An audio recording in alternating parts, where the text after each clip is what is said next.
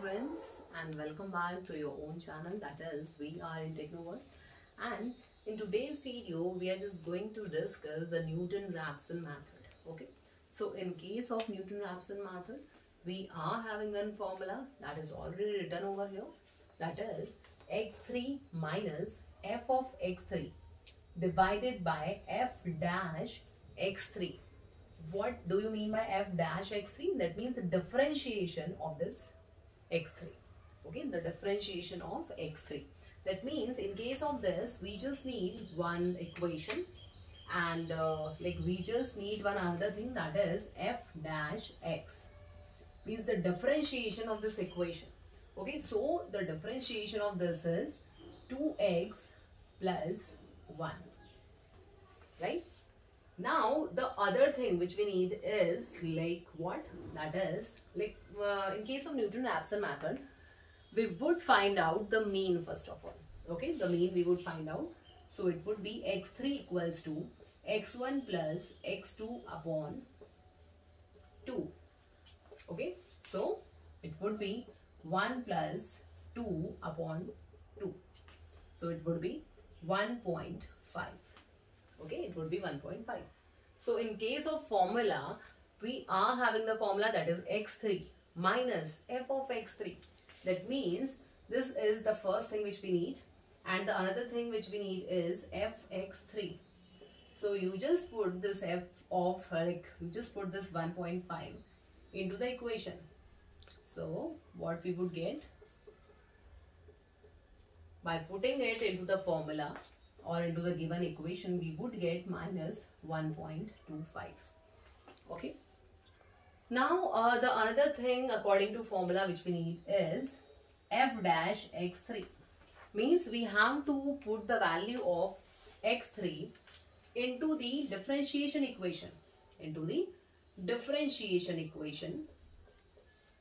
That is 2 into 1.5 plus 1. That means we would get positive 4. Now we have all the things which we need to put it into the formula. Okay, so what is the value which we are getting? So value 1 would be 1.5 minus f of x3 minus 1.25 divided by 4. So what we would get? If we just try to solve it out, then we would get one value, that is 1.8125.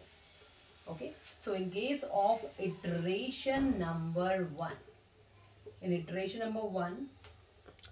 we are getting the one value, that is 1.8125. Okay. Now what you do? You just try to find out the value for another iteration.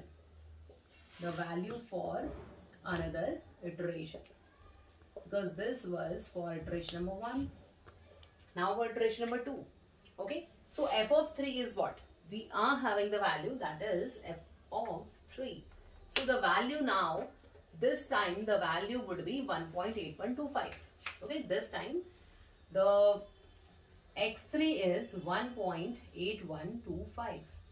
Okay, now the another thing which we need is f of x3, means f of 1.8125. Okay, and the other thing which we need is f dash 1.8125. So the equation for f of x is 1.8125 square plus 1.8125 minus 5. Okay. Now just try to solve it out. What we would get?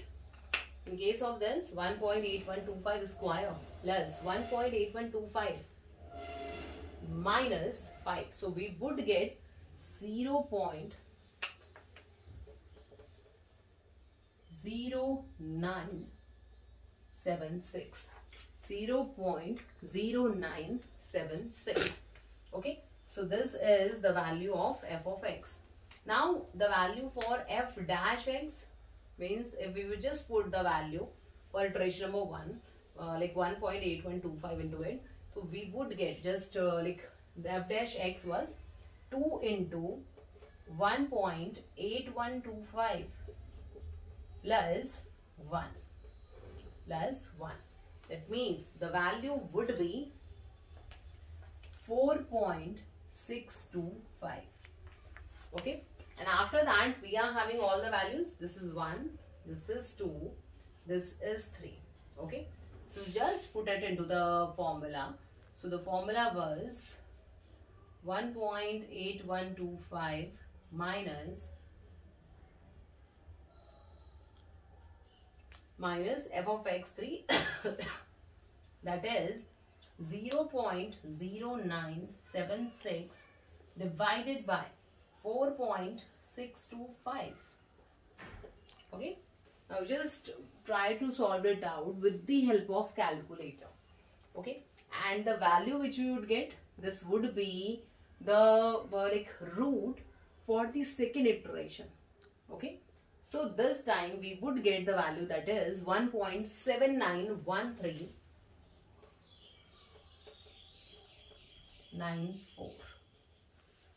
Okay, so just like that, in case of another iteration, we would get the similar value just like this, 1.79, but the another points would be difficult, like would be different, right? So in case of Newton Raphson method, in minimum iteration we would get our approximate root, right? So this is the value for iteration number 2.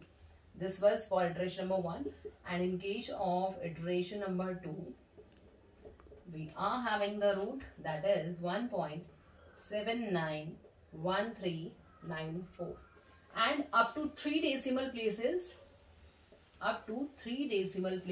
we have to find out the approximate root. That means we have to like iterate our equation. Till then we would get 3 similar decimal places over here, right?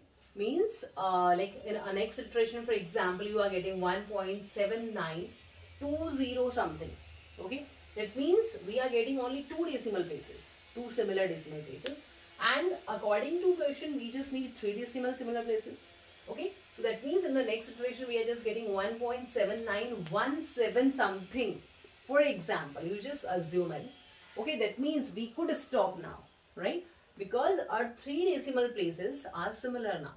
Okay, so like what you do, I have told you that how to find out iteration number 1, how to find out the approximate root for iteration number 2. Just like that, you just try to solve it out for another next iteration.